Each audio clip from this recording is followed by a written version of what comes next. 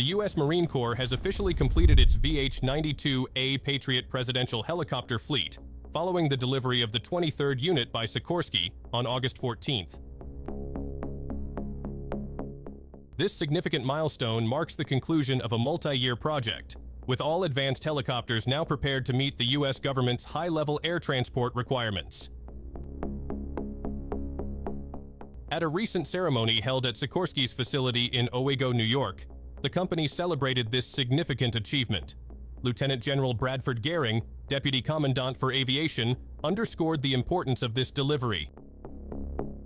In an official statement, Gehring described the delivery of the VH-92A as a landmark event,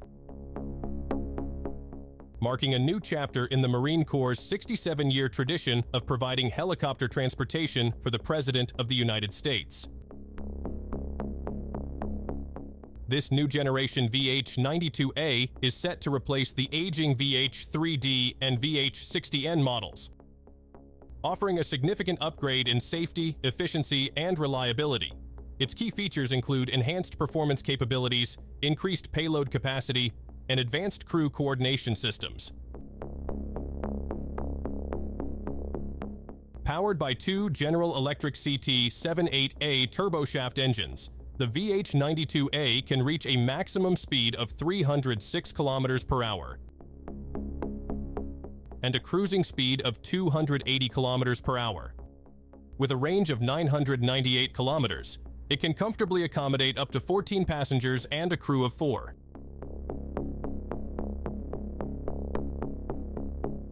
The VH-92A is the largest Marine One helicopter ever used by the U.S. President. At 17 meters in length, it slightly surpasses its predecessor, the VH-3D.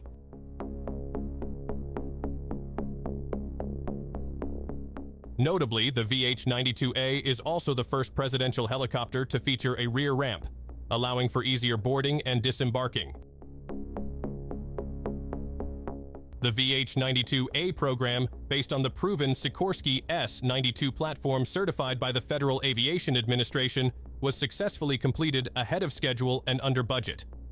These specialized helicopters, distinguished by their iconic white and green livery, will be used to transport the President, Vice President, and other senior U.S. government officials during their official duties. Subscribe to our channel for the latest breaking news on military affairs, and thanks for watching.